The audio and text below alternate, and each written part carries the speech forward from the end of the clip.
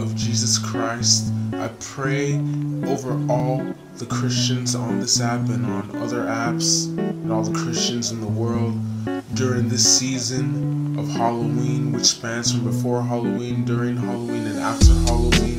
I pray and I dip them in the blood of Jesus, so that when the spirit of death comes over them and sees the blood on them, it will pass over them. And I pray in the mighty name of Jesus that any evil spirit and any evil being that's in the physical during this demonic season will not touch the children of God. I pray that the children of God are studying their word. I pray that God helps them to develop a relationship with Him, and I pray that the will of God be done in their lives. And I pray for the children of God that they're protected in the mighty name of Jesus.